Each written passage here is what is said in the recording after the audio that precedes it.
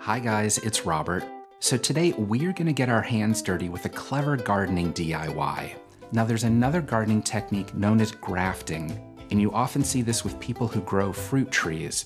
You can take the limb from one tree, graft it onto the trunk of another, and end up with a tree with both lemons and limes, or apples and pears, but there's a much simpler home method you can do with fruit scraps. Now when you peel a banana and get down to the end, we all know there's that black little nub at the bottom that no one wants to eat. That's actually the seed of the fruit. So if you have a banana that's been sitting around for a little bit too long, you can trim off that end and combine it with another fruit. I've had particular success with kiwi.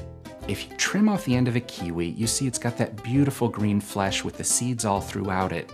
If you take that piece of banana and the piece of kiwi, put them flesh sides together, you can then put it in a pot of soil, cover it by about an inch, and water it. It takes about a week for the healing process to occur, but then they begin to grow as one fruit. After about 2 weeks, it begins to sprout up above the surface of the dirt, growing just like a root vegetable. And then after about 3 weeks' time, it matures into a full fruit.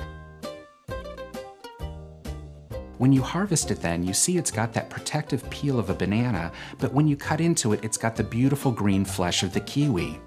The taste is a delicate balance of the two. It's wonderful sliced and placed on fruit salad, or even eaten on its own.